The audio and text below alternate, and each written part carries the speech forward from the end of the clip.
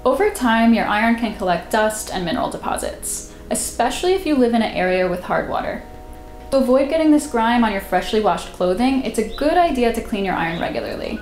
You don't need anything fancy to do this, just grab some white vinegar and some baking soda. I'm gonna walk you through the steps.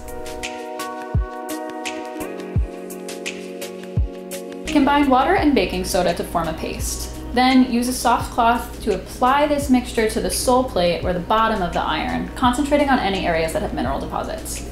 You want to let this mixture sit for a couple of minutes before wiping away with a damp cloth.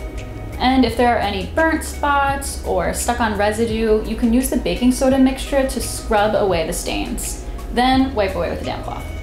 Use a cotton swab dipped in distilled water to remove any baking soda residue from the iron steam vents. Then remove any water left in the reservoir and refill with equal parts white vinegar and distilled water. The key here is that distilled water doesn't contain any minerals, and the white vinegar will help clear away any mineral deposits that are already on your iron.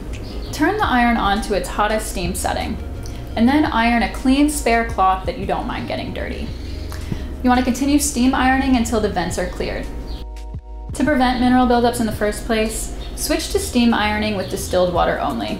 And when you're done ironing, pour out any excess water before storing the iron away. For more cleaning how-tos, follow along on realsimple.com.